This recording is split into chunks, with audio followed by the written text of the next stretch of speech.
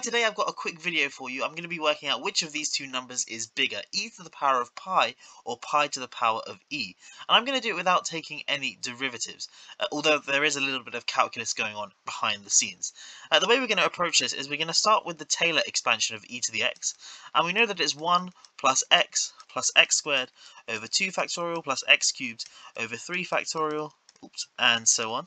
And this is very clearly going to be bigger than 1 plus x whenever x is a positive number, because obviously each of these terms here, if x is positive, each of these terms here is going to be positive. So obviously this is going to be at least 0 or strictly bigger than 0, and hence this whole thing is strictly bigger than 1 plus x.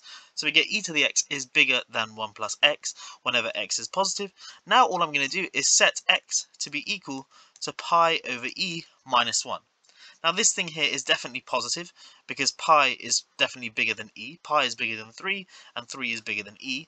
And so this is bigger than 1. Subtract 1 is still going to be positive. If I plug this into the inequality here, we get e to the pi over e minus 1 is bigger than 1 plus pi over e minus 1.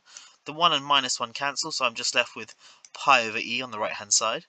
Now all I'm going to do is just some basic algebra. Firstly, I'm going to multiply both sides by e. So I get e to the pi over e minus 1 times e, which is the same as times e to the power of 1, is going to be strictly bigger than pi over e times e, which is just pi.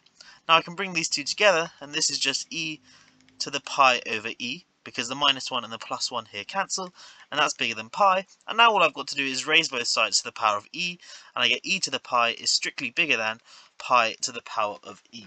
And that concludes our proof.